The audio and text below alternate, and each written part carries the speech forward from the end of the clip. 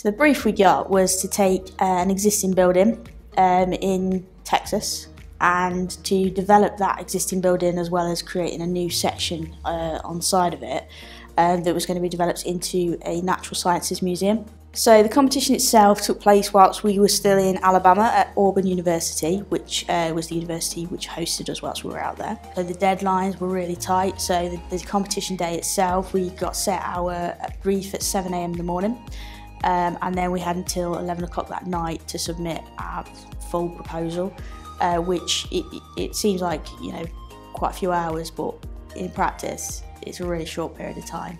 You think you've got a lot of time to do the competition.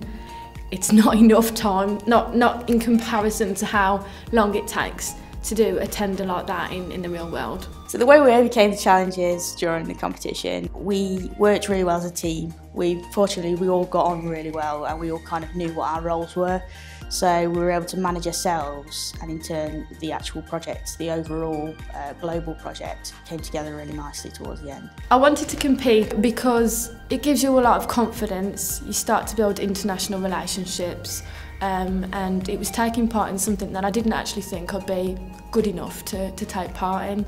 And I think that's why I wanted to challenge myself. I wanted to go to the competition because it was a brilliant opportunity.